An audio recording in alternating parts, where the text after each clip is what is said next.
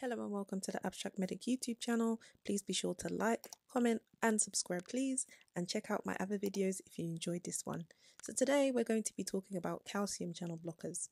I'm going to be helping to draw and talk you through a visual of how to remember the side effects of calcium channel blockers.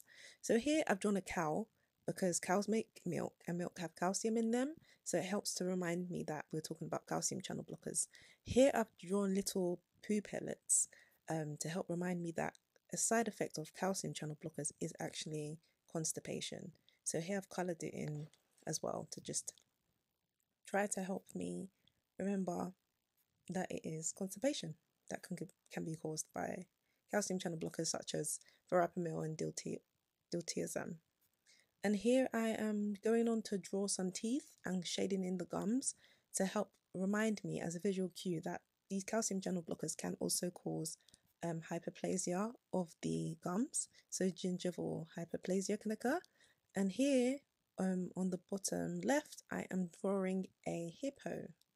The reason being because hippo kind of sounds like hypo, and it helps to remind me that hypotension is a side effect of calcium channel blockers, which kind of makes sense because it affects the heart and it can cause the heart to slow down a bit.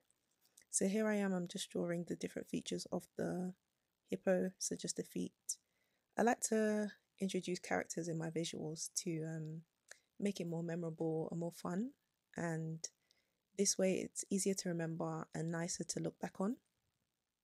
So yeah, as I mentioned, calcium channel blockers can actually cause hypotension. So here with the hippo, I have the hippo holding onto a blood pressure machine to remind me that it's to do with blood pressure, so hypotension.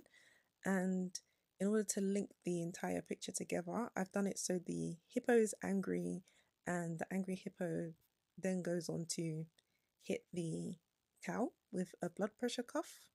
So here I'm just drawing in the blood pressure cuff that is being used as a weapon by the hippo. And then yeah, so to help solidify the fact that this cow is drawn to represent calcium channel blockers, what I've done is I've added some blocks that the cow is now standing on to help to remind me calcium channel blockers, if that makes sense. So yeah, that's everything. Hopefully that makes sense and helps to allow you to remember some of the side effects for calcium channel blockers. Thank you so much for listening, and please be sure to like, comment and subscribe and check out my other videos. Thank you. Take care.